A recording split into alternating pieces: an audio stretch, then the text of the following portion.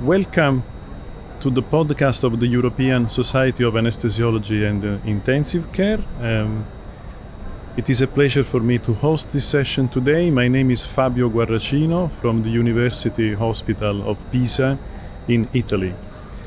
In this video podcast today we are going to talk about three interesting topics that were presented yesterday during the Best Abstract Prize competition session. And it's really a pleasure for me to have the first finalist, the first presenter, who actually got the first prize, Dr. Paul Garcia. Dr. Paul Garcia is the Division Chief of Neuroanesthesia Unit at the Columbia University Medical Center in New York, United States. And yesterday, Paul talked on intraoperative frontal electroencephalogram substitutes for age in a predictive model of post-anesthesia care unit delirium, a very interesting topic. So, Paul, I would like to ask you if you can tell us when the idea to study this specific topic came from. How did you think about addressing this specific topic in your research? Thank you, and let me just start by saying thank you for the Best Abstract Prize competition. Thank you for putting on such a wonderful conference, and it's really an honor to be here. The motivation for this study came from a previous study that we had done that was published in 2019, where we collected data from nearly 700 patients undergoing surgery and determined that certain EEG patterns were associated with delirium in the recovery room, also called the post-anesthesia care unit or the PACU. During that study, we thought that we might be able to use the data retrospectively to make a predictive model for delirium. And that's where the inspiration came from, to do this in a retrospective way from data that was already collected. That's very interesting. And I have another question for you that came up in my mind yesterday while listening to your presentation, to your very interesting presentation. How did you set up the predictive model? And did you need support from experts with specific skills, maybe? We set up the model with most of us in my research group have been learning statistics along the way. We all have improved our statistical knowledge over the past 10 years through this study and several others. We did not employ any specific statistician. However, we did have a master's degree student in statistics that was working on it, and one of the co-authors was also still studying for a further advanced degree in statistics. And they were very helpful as we set up this model, which is, although multivariable linear regression is not a brand new concept in statistics, doing 1,000 iterations of training and testing by sorting the data randomly is becoming more popular amongst statistical testing models. So is the ACA-ICA information criteria, which is one of the ways that we can kind of grade the information content in one model versus another. So these are relatively newer statistical concepts that we used in our model for this project. This is very encouraging, I think, for the anesthesia community, because it means that this approach can be spread and probably very useful in many places. Do you expect that the artificial intelligence stepping into our fields will help you with developing these predictive models? Yeah, I actually do, Fabio. I think that machine learning algorithms, of which I've just barely started to investigate for these large databases that my group has gathered, I think that they can be very useful. The important thing is that we have to add our clinical intuition and make sure that the clinical context to which the data is considered is paramount and really an important piece of this. I don't think that it's very helpful to simply look at associations of one number to another number, or from because if you simply look at the mathematical associations without any kind of clinical context, I'm concerned that it may steer you wrong. Yeah, that's very interesting. I think it's yeah. And now, Paul, I would really like you to tell us and our colleagues, how will your research proceed from now on? What will be the next steps? What you expect to happen with your research? That's great. You know, I'm fortunate to have work with so many great people from New Zealand and Germany, and of course my colleagues in the United States. And sometimes I feel like we almost have too many ideas and too many projects that we're working on at the same time. But the follow-up on this study is to make a randomized clinical trial where we can start to use the intraoperative decision-making that all anesthesiologists do regarding hypnotic drugs, drugs that control analgesia, and drugs that control physiologic variables, in order to influence the patient to move into these EEG patterns that seem to be protective against delirium, to see if we can actually take somebody that might have been at a higher risk of developing delirium and lower the risk through intraoperative pharmacologic decision making. Paul, I really thank you very much for being with us today, and a special thank to you for your work in our field and for accepting our invitation to this video podcast. Fabio, congratulations. Congratulations. Thank you very much. It's been an honor to be here, and I look forward to coming back to the ESA, because I have really enjoyed my time here, not just in Glasgow, and will definitely be going to Munich for next year. See you next year then. Thank you. Bye-bye. Bye. So it's my pleasure now to introduce Dr. Lada Lijovic from Croatia. Lada yesterday presented a very interesting study on analyzing big data. How could the ROX index predict risk for intubation in a surgical patient receiving a non-invasive ventilation or CPAP? Lada ran this study at the Amsterdam USC Department of Intensive Care in the Netherlands, in collaboration with Sisters of Charity from Zagreb, Croatia.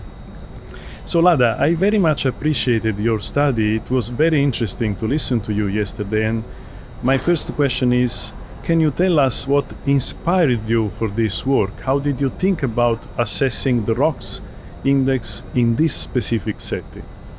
Actually, I was very surprised to hear last year at this very Congress that the ROX index wasn't verified for use with CPAP mask. Nobody did this research. So I was already looking for a project to use big data with classical statistics, because I was a bit frustrated that all the people who work with big data kind of forgot that you can use the same data to create classical statistical projects, right? They all use it for artificial intelligence, and that makes kind of big data a lot distant to a typical clinician, right? So I wanted classical statistics project, and I wanted something that's readily clinically useful. So that's how the idea came. That's very interesting, and in the times we are living, it seems that this approach is gaining more and more importance, you know, in our research. Can you tell us what you consider the most relevant, important findings of this study? I think that the most relevant, important finding is not the fact that ROX index can differentiate probable successful therapy after 4 hours. It's that it doesn't mean anything in the first 2 hours or in the first 4 hours. So if we all calculate these indices in the first 4 hours, it doesn't mean that we are going to fail our therapy or succeed with our therapy. And most of the patients that are on non-invasive ventilation, they're not ventilated long enough to see the impact, right? We all keep these patients for 2 or 4 hours, while after several hours they might actually succeed. So that's actually what surprised me. Very interesting. And was there any result, if any, that actually disappointed you? That you did not expect? Or... I did not expect to see so many patients with high ROX index that had high ROX index that were actually ventilated. It seemed to me that clinicians tend to use it sometimes for post-operative maybe support to breathing where they don't really need it in the initial phase. So that's what surprised me the most. That's what disappointed me. That's very interesting. So you see a potential for a clinical application of big data in this specific setting, I mean. Definitely. And you see a possible application in the short term?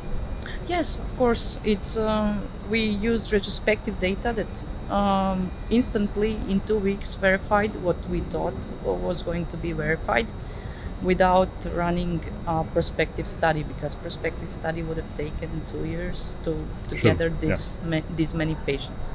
So if you get this kind of result that with 80% certainty you get to see what will happen with these patients in the next 24 hours, that's what we wanted, then I guess I'm very satisfied with the result. So, and now I'm very curious to ask you, what are your next steps with this study, with this approach? Well, I think that we did this study on one population, that's European population, and and in the ICUs, and the population of patients in, for example, USA are very different regarding severity, regarding the type of patients that are admitted to the ICU. So I intend to run the same methods on USA-based database, that's mimic database, or maybe some of the Japanese or the other available databases that there are. I already did some work on mimic, so the results are going to be interesting. So you still have a lot of work to do very soon. Yeah, but considering the advancement of ChatGPT and stuff, now the programming goes a lot faster. So I want to motivate people to use these tools, to work on these databases. They don't need to know machine learning. They don't need to know artificial intelligence. They can just sit down, ask ChatGPT to write them a piece of code that will extract the patients they want and have their idea checked on a very large set of patients. Very good. Lada, I would very much like to thank you for your decision to present your research data in this meeting, and I would like to congratulate you for your second prize for this interesting research. Congratulations. Thank you so much. Thank you. So it's a real pleasure for me now to introduce Dr. Simone Kagerbauer from Germany. She ran a very interesting study and presented the data yesterday on the evaluation of a software system for guideline-based pre-medication in anesthesia, a study that was run at the Technical University of Munich, Department of Anesthesiology of Intensive Care, in collaboration with the University Hospital of Ulm in Germany.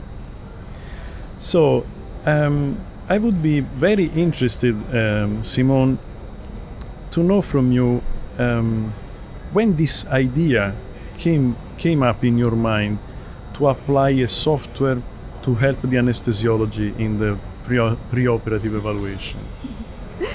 Yes, thank you very much. It's a great honor for me to be invited.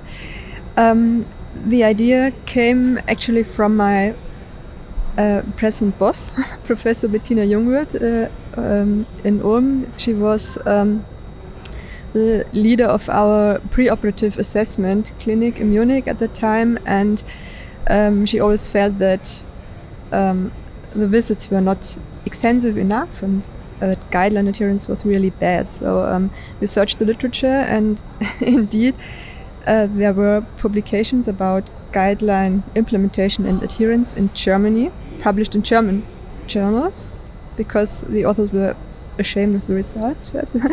And well, guideline adherence in Germany is about 50% overall.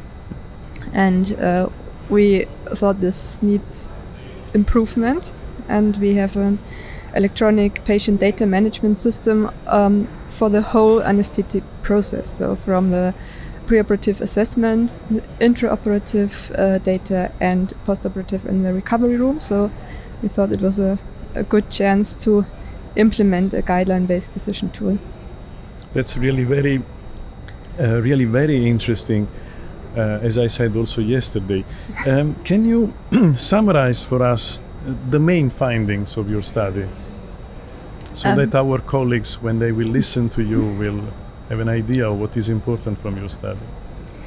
Well, guideline adherence needs improvement. It's not so bad when we take the clinical context into account, because in our patient collective we had many tumor patients, palliative patients, where it was a decision for the individual patient. So it was not that bad, but nevertheless it needs improvement, especially for cardiac and pulmonary function tests. And we do a lot of unnecessary evaluations, especially laboratory tests, which are very expensive and cause unnecessary costs.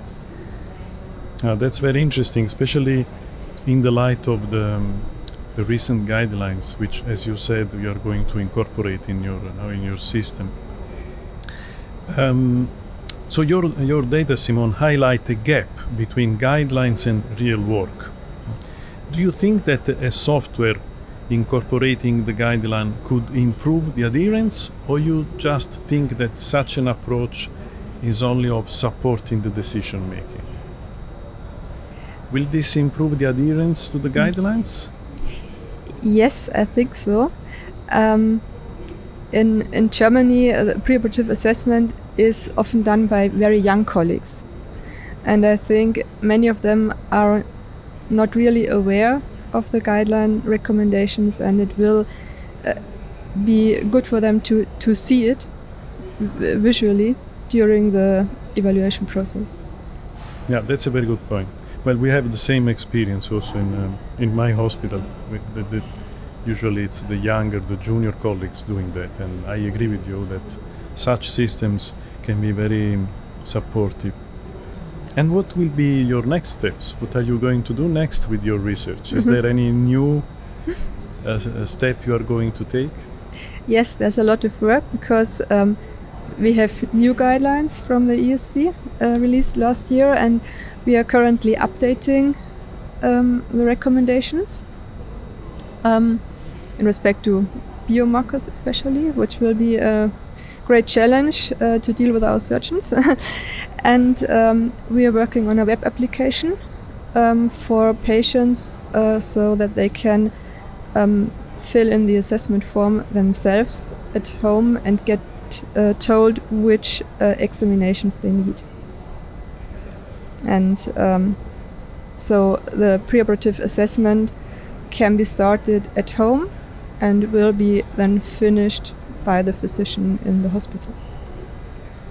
Well, that's a very interesting point, because this can really change the current approach to the preoperative evaluation and improve the approach and optimize the resources as you were addressing previously. So Simone, I would really like to thank you so much for accepting the invitation to join this ESAIC video podcast, and let me congratulate for your research data and for your third prize for your abstract. Thank you so much. So I thank everyone for listening to this episode of ESAIC video podcast.